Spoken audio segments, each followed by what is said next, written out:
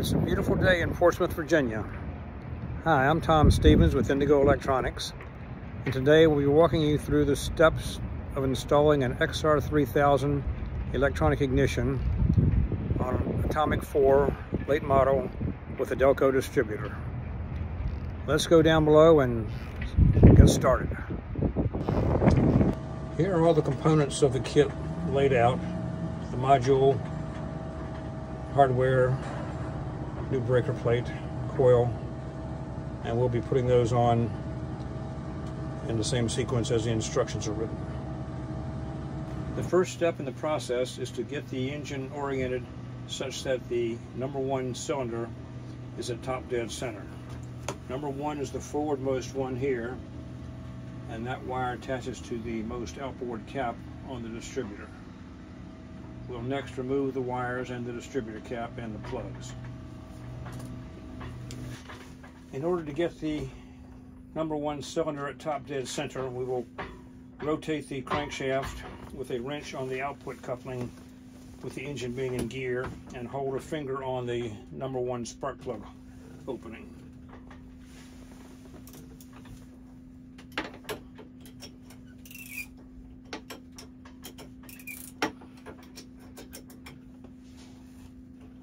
There's pressure.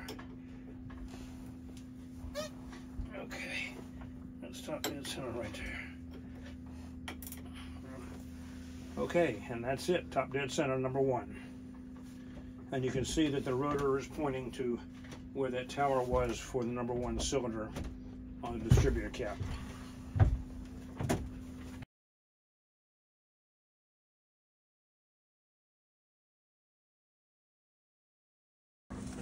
I will now remove the distributor for the sake of this video. It does not really need to be removed on this boat because of the access.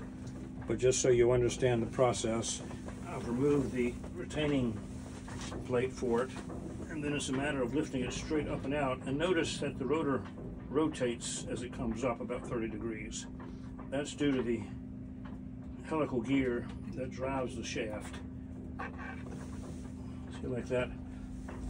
So if you have to remove the distributor, this is the process. And then the tricky part is getting back engaged properly with the gears, with the rotor in the proper orientation. Let's see if we can't do that here.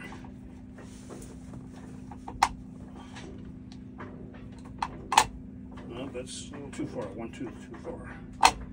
There we go, it's back in the same orientation, and that's how you'll do it. Okay, we removed the original coil, replaced the bolts with studs, put the new bracket, the old bracket on the new coil, and now we'll put the coil in place on the studs. At this point in time, we'll just put a nut on the manifold side of the coil because the ground for the module goes on the other side. The new coil is installed, and the breaker plate has been removed from the distributor. This particular unit is in immaculate condition, so all we'll be doing is replacing the springs. And here we have the new springs installed in the distributor. You really don't notice any difference, but they are new now. The next step will be to install the new breaker plate. Here we have the shutter ready to be pushed down onto the distributor shaft. Note that these slots are 45 degrees away from the high point on the cam on the distributor shaft. It's important to note that so that the shutter gets on in the proper orientation. Here we have the shutter installed on the distributor shaft.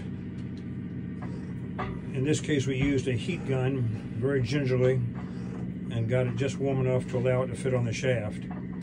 Note that one of the slots in the shutter lines up with the notch in the shaft that engages the rotor. And that's a good reference mark for getting the shutter on in the right orientation.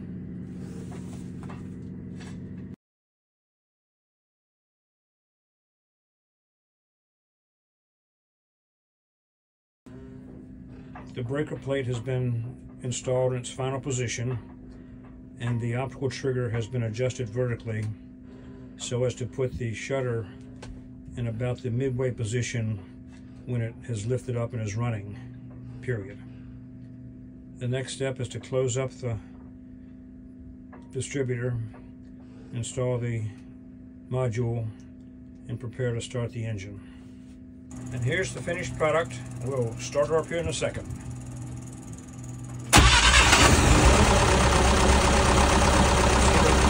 can see the red light flashing on the XR3000 module.